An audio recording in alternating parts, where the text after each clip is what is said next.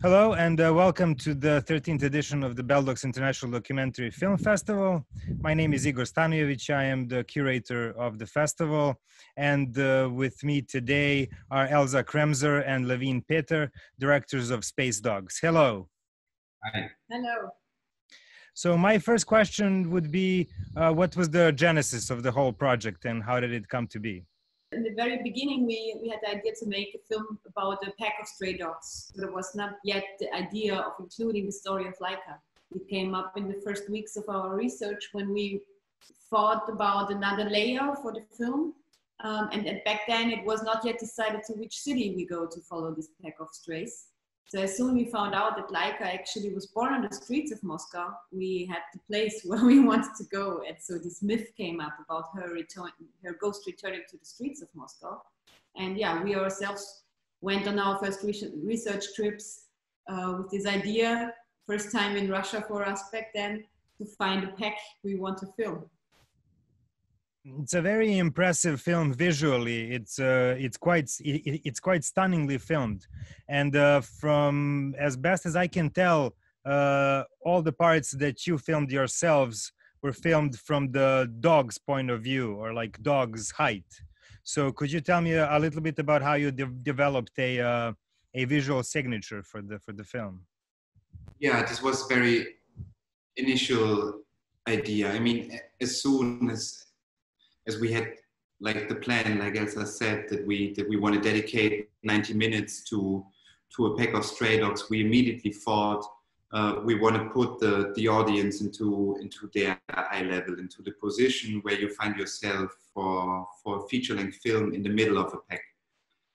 And this came from a very simple feeling that we, in an early stage, wanted to create, I don't know, you can name it an anti-animal or anti-environment film, because we were not satisfied with seeing our environment in this like BBC documentaries or Netflix, where everything is always very exotic, and we find ourselves in a safe place at home at our couch, and we are watching something that comes with the atmosphere as if this would be another planet and not the planet that we actually share with all the wildlife. So we thought it's a technical question that we need to do a break, a very strong break. We don't want it to be in a distance. We never wanted to use drones or very fancy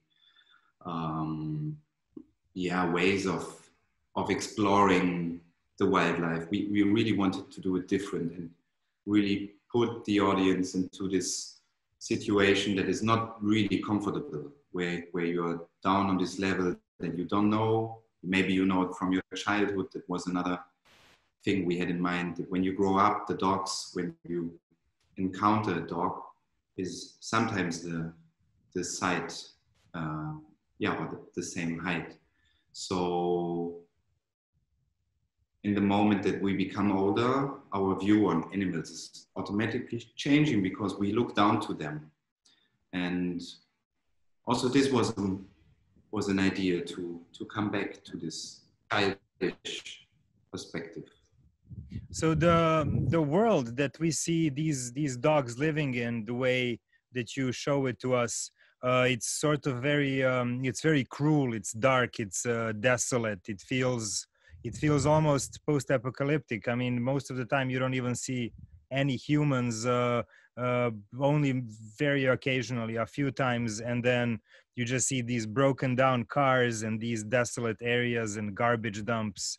Was this also part of the original sort of worldview that you try to relate, or is this something that you encountered spontaneously while filming? Actually, we have been very interested in the very beginning how their look on us humans is, and what they actually see, and which part of the human cities they are actually inhabiting. And yeah, so with this idea of putting the camera down and following them in their most active times, and when they conquer the city, which is actually at night, Moscow turned out to be quite an empty city. At 4 o'clock in the morning, there's not much left of the busy city we also recognized during the day.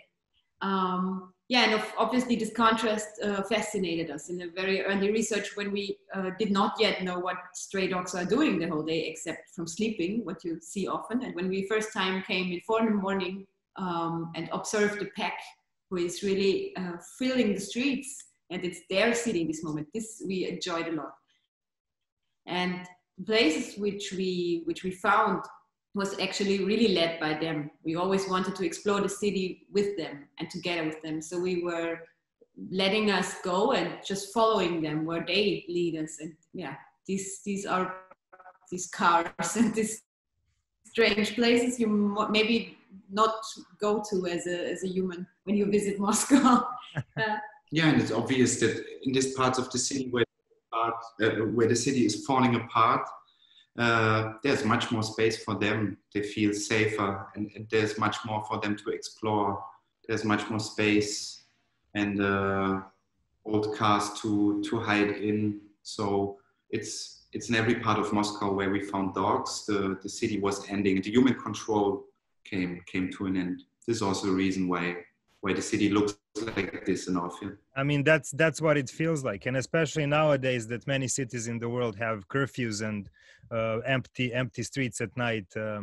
It's also kind of a very good film for this moment, because it sort of shows you this potential world without people. But I'm also interested. You started talking a little bit about it. What did like a day of filming look like? Did you follow them for a day? I mean, were you able to find the same dog later on, or did you, how did that work out? I mean, we found out, as I said early, that their most active time starts, let's say, at 2-3 o'clock in summer. So in the morning. Yeah, in the morning, and also in the night. So we knew in night they're active, let's say until 6 or 7. So yeah, we decided to start in the night and to follow them until 6 or 7. So this was a normal shift. I mean, we were lucky because most of the packs and also the one we filmed, they have always the same place to sleep. They kind of have a small area where they always return to.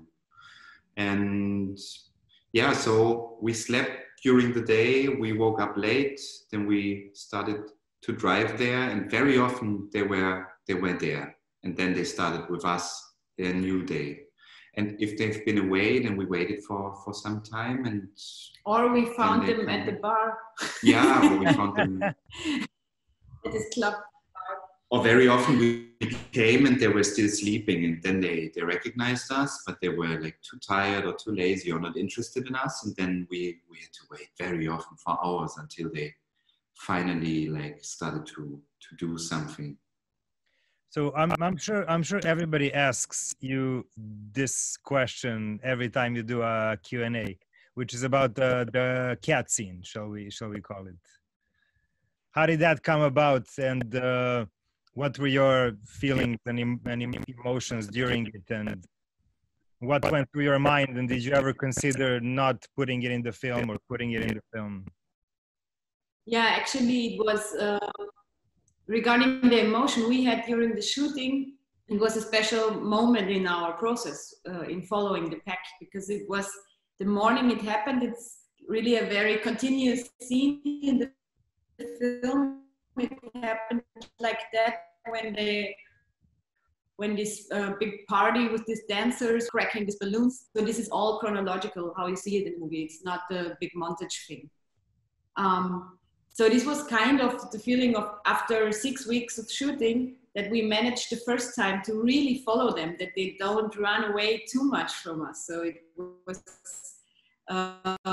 yeah, we were enjoying this morning so much, and we followed, and they waited a bit for us. So we were able to film the way we always wished for weeks and worked on a very long time. And actually, when this situation happened, it was, in a way, I suppose, a bit the same like it's now for the spectator in the cinema. When you watch the film, it was super shocking and totally out of nowhere.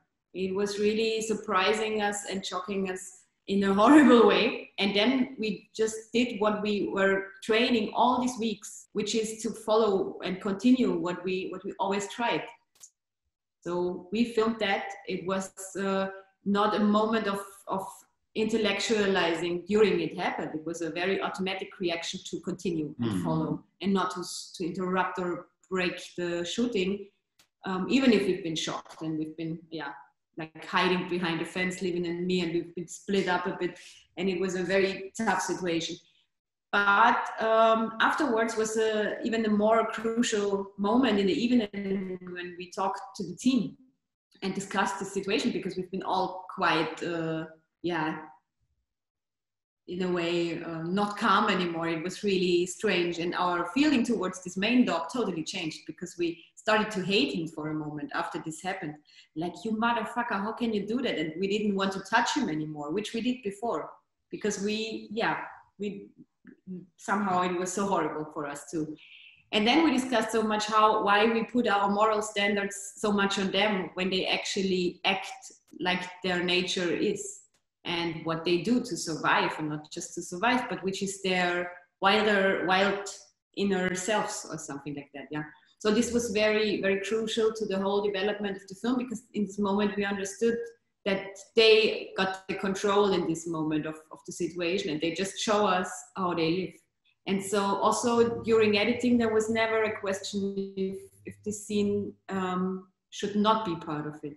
This was directly after the shooting clear for us, because it changed us during the making of the film and our view on the dogs a lot, that we really accepted them as animals, as wild animals, and not as something we can control. So it was clear it should be part of the film.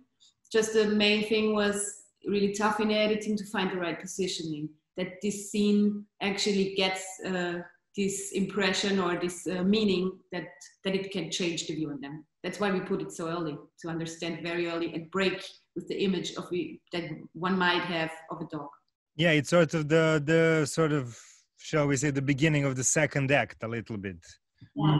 Like, because in the beginning everything is very sort of more peaceful and quiet, and we just follow their daily lives, and then there's this big shock, and then it reminds you that they are not human protagonists, and that they don't have, when you're filming humans for a documentary, they will maybe not do some things that they would normally do, but when it comes to dogs, they don't care.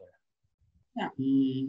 Mm-hmm. So another interesting thing is that you have, besides this portion that you filmed with the dogs of present day Moscow, you also have quite a lot of, I'm assuming, archival footage.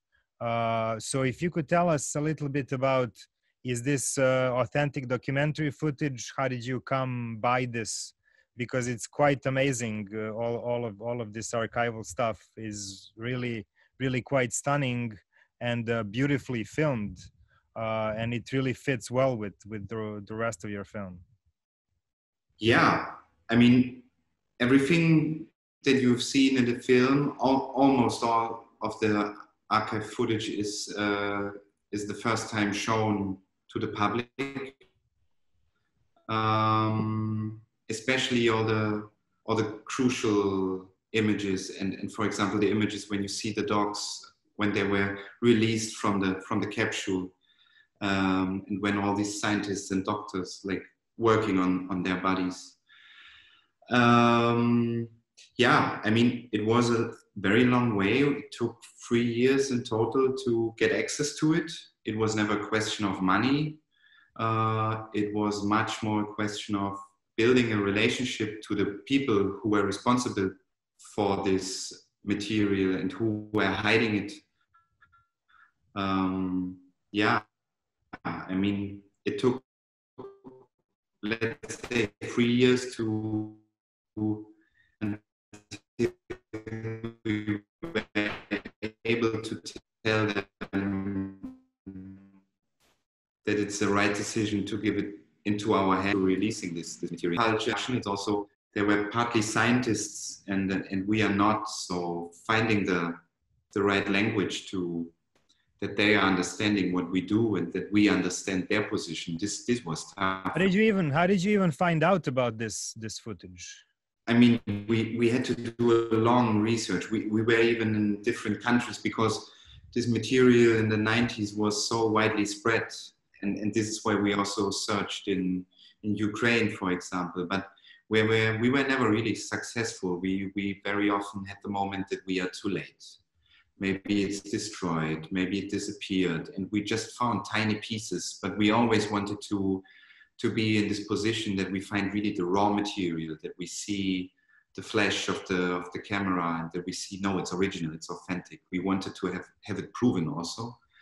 And very early we found out that the same institute where the dogs were trained, this institute is still existing. We were told, yeah, they have this forgotten and very old raw material. But then we were very close, like in the existing, and then we found out it's really tough for them to release it. Yeah, actually we tried all different facility or institution who was back then working with the dogs. So it was like there was an institution who made the spacesuits for the dogs. There was the biological institution who made the tests and the scientific research. Then there was the company who they built, or the institute who built the rockets. We met the guy who made the camera installments inside the rockets, and yeah, so there were many different institutions involved back then, and we asked basically all of them if they have material or if they know where it went, because in classical archives we didn't find anything, or just a very few images which are known from TV documentaries, which are in any news or some propaganda material. But so this was the access through the institute who treated the dogs biologically. Mm. Yeah. It's interesting because when you're watching the film and it starts in reality, shall we say, or in the stuff that you filmed, and then it seems very bleak. And then when the archival footage starts, the viewer maybe assumes that this material is going to be maybe more glamorous or kind of sort of more of a movie version of reality. But then as soon as they start grafting different things onto the dogs and, you know, doing all of these things to them, and, you know, later on you see the dogs with all of their fur sort of burned off, I'm assuming from the, you know, friction of the rocket or whatever. And then you realize that actually even this, because you have this sort of reality versus mythology, but even when you look at the mythology, it's just as cruel. Yeah. I mean, is this also something that you sort of anticipated, or did this come about as you were gathering the materials? Oh, I mean, also before we discussed a lot that this institute, and especially the images that you see, everything is so sterile and clean and without any signs of life. To us, it was also like, it reminded us on early science fiction.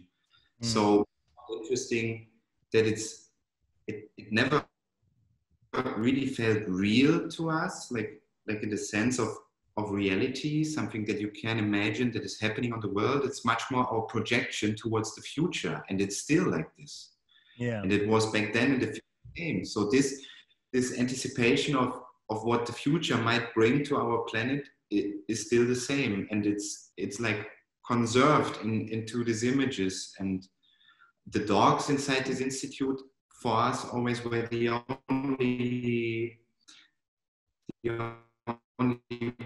part that brought like life and movement into it. And in comparison to this, when it's again dark, but still there was the movement, this was lively, and this felt real. So we liked that we can turn it upside down, and that this documentary images in the archive, which is normally like seeing like a historic image, chronological images, in our film, it's totally different. And this is what we wanted to do very early. And I was also wondering about the narration. Was that always the idea? And how did you decide to have these particular passages? And how did you decide to have it in Russian? Yeah, in the super early stage, we thought it's a film without any word, without language, and humans are totally aside. But obviously, with the story of Laika, we realized we want to tell a lot. Actually, it's important with this myth, because this the legend of Laika coming back was like drawing even us so much into it during the shooting. It was such an important thing to walk through this city and film those dogs with the intention that it might be Laika's ghost somewhere here. So this soon combined the two layers a lot for us. And we always wanted to make a film which is dealing with magic realism. And it was clear for us our goal was to break the view on animals and the narration of what we are used to see in movies, which is putting clear objectives on dogs or on animals in general, like Disney or BBC documentaries, where everything is explained about how they feel and which characters they have. So with this use of fairy tale style in our narration, we wanted to break this together with the images you actually see, with the documentary characters and the wildness of these animals we just observe. So this was an aesthetic idea we had before the shooting. And yeah, Russian felt in a way very, very clear to us that it should be in Russian, because this whole storytelling about the space dogs and about the space flight is so anchored there. And we talked to many scientists who were back then involved in the space program, and who even gave us some diaries, and we could read some science diaries from back then. So we used also some language parts they had used in their notes, and combined this with this mythological way of storytelling and fairy tale storytelling. Okay, do you maybe have some parting thoughts for the viewers of your film, or anything to add? Not really. Not really. Not really. I think we crossed like through the main aspects of our thoughts behind the film.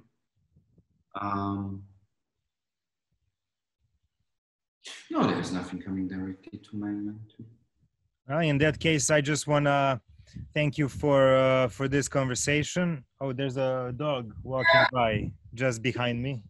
That's why I had to I just want to thank you for this conversation, and I want to thank you for your amazing film, which sort of at first glance seems very simple, but leaves us a lot of space for all kinds of different thoughts.